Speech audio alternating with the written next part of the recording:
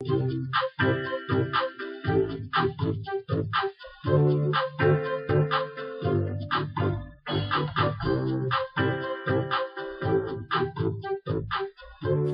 this video, I'm going to show you how to make this beautiful necklace, matching bracelet, and earring set, all made out of soda can tops.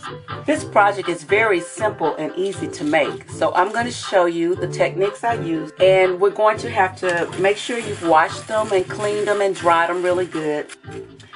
And as you notice on the inside is this little circular thing here. What you want to do is you want to remove that. For this project, you're going to need jump rings.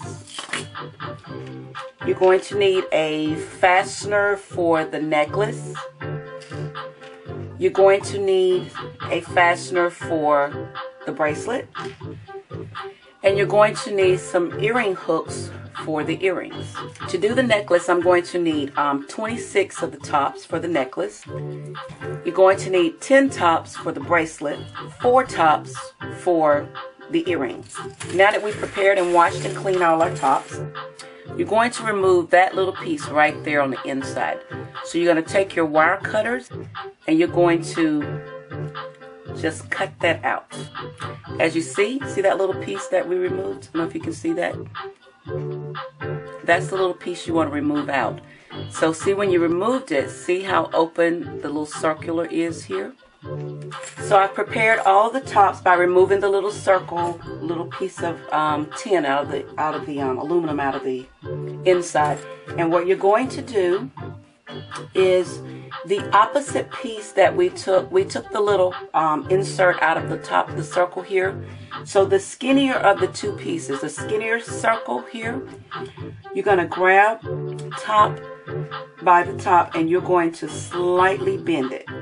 So you're going to take all of the tops and you're going to slightly bend them. As you see, it gives it a nice little beveled edge. I beveled all my edges. As you see, they kind of sit up now, how raised they are compared to how they were flat before. When you start to line them up, they begin to take the shape of your necklace, and that's pretty much how you get that beveled look, like the necklace is raised.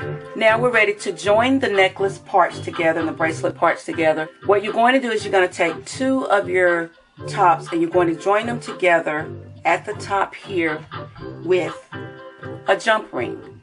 This is a jump ring opener, and you kind of insert it on your finger just like that.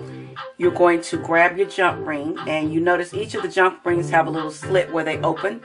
It has a little screw in the top, so you're going to insert the jump ring in a little screw and just turn. And see, when you do that, it opens up the jump ring. And you're going to open it up and you're going to insert one side of one of the tops, and you're going to insert the other side of the top. Once you've got them inserted, then you're going to close your jump ring. So you want to continue this all the way around. So now that you've got all of the necklace parts put together, I added an extra jump ring on the end of each of the last ones. We're going to connect the end pieces, so I have a jump ring on the very end. So I'm going to grab another jump ring, which I've opened already, and I'm going to grab one side of the closure. You're going to insert the hole of the closure into the jump ring, and you're going to connect this with the extra jump ring that you put on the necklace. And you're going to simply take your jump ring and you're going to close it. And as you can see, you've got it connected. We're going to do the same thing on the other side. And now that's closed and the necklace is finished. And you're going to repeat the same thing for the closures on the bracelet. So now I've connected my closure to my bracelet. As you can see, there's the eye portion. And here's the hook portion, and this just rides in the middle of that, and that's how you close the bracelet. Now to make the earrings, what we're going to do, we bent these back. There were 2 for each earrings. So what you're gonna take, you're gonna reverse that because we want these to be straight. So you're just gonna bend these back. So now you're gonna use the larger jump ring, and you're going to need 3 jump rings for each earring. What you're going to do is you're going to take your jump ring and you're going to open the jump ring, and you're going to insert the jump ring in the middle of one of the tops. Then you're going to take the next top and you're going to insert the bottom of that top in that jump ring. First, you're layering them on top of each other. So now I've closed the jump ring. As you see, you've got a loop overlapping the two, so it's almost like the holes line up like that. So now what you're going to do is you're going to put another loop connecting the other two.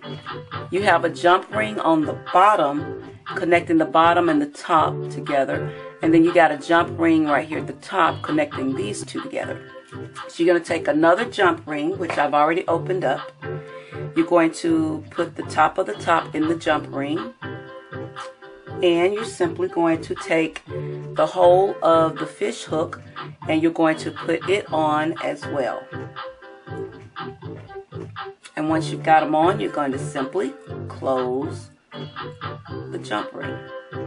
And when you close the jump ring, there you have the earring. So you're going to repeat that to finish both earrings. And there we finished our necklace, our bracelet, and our earring.